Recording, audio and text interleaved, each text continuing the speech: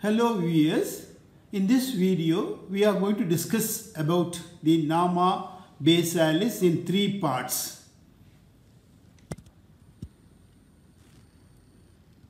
The first part is the anterior part, whereas the middle part is the second part and the posterior part is the third part. These three parts will be dealt by my colleague Dr. Aparna Muralidharan. Over to her. Hello students, today let us learn Norma basalis. So as you can see here, this is the inferior view of the skull or the base of skull. First let us see the boundaries. The base of skull is bounded anteriorly by the alveolar arch, on either sides by the zygomatic arches and the mastoid process, posteriorly by the external occipital protuberance and the superior nuchal line.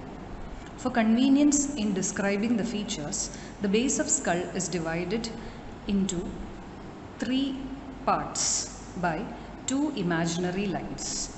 The first imaginary line is drawn at the posterior end of the hard palate, and the second imaginary line is drawn at the anterior edge of foramen magnum.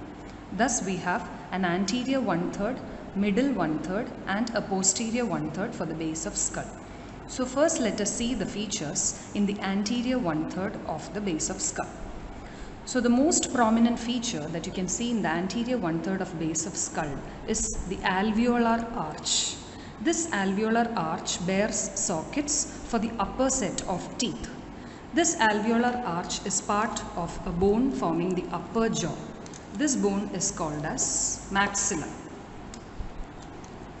So this is how the maxillae of both the sides unite in the midline to complete the horseshoe shaped alveolar arch. You can also see another bony projection from the maxilla that forms a projection called as hard palate. So the next important feature that you can see in the anterior part of the base of the skull is this structure. This is called as hard palate. Hard palate is formed by two bones on each side.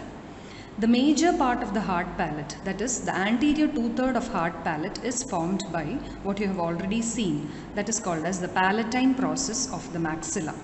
The posterior 1/3 is formed by an L-shaped bone whose horizontal plate, that is horizontal plate of the palatine bone, forms the posterior 1/3 of the hard palate. Now in the hard palate, when the two maxillae unite, there is an intermaxillary suture. When the two palatine bone unites, there is an interpalatine suture. And when the maxilla and palatine bone unites, there is a palatomaxillary suture. So these four sutures meet in the midline to form the cruciform suture. What are the features in the hard palate that you can see? As you can see, when you observe very closely, there are some very deep depressions on the surface of hard palate. These are the depression for the palatine glands. Now let us see the features in the hard palate from behind forwards. If you see the midline of the hard palate, you can see a small triangular projection. This triangular projection is called as posterior nasal spine. It gives attachment to a muscle in the uvula of your soft palate called as musculus uvulae. Parallel to and little in front of the posterior border of hard palate, you can see a raised elevation. This is called as the palatine crest that gives attachment to the palatine aponeurosis. A little in front of the palatine aponeurosis, you can see two openings on either side. So this large opening is called as the greater palatine foramen that transmits the greater palatine nerve and vessels. Behind the greater palatine foramen, in the pyramidal process of the palatine bone, you can see 1 to 3 openings on each side. This is called as the lesser palatine foramina that transmits the lesser palatine nerve and vessels.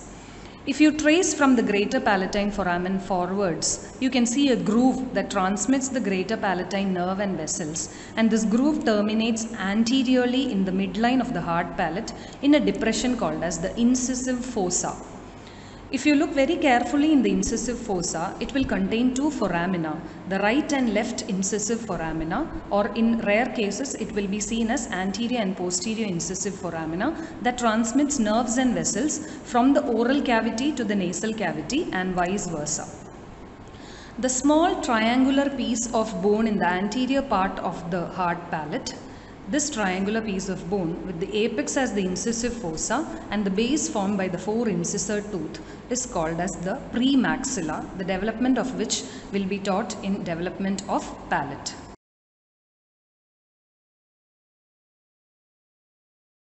Thank you.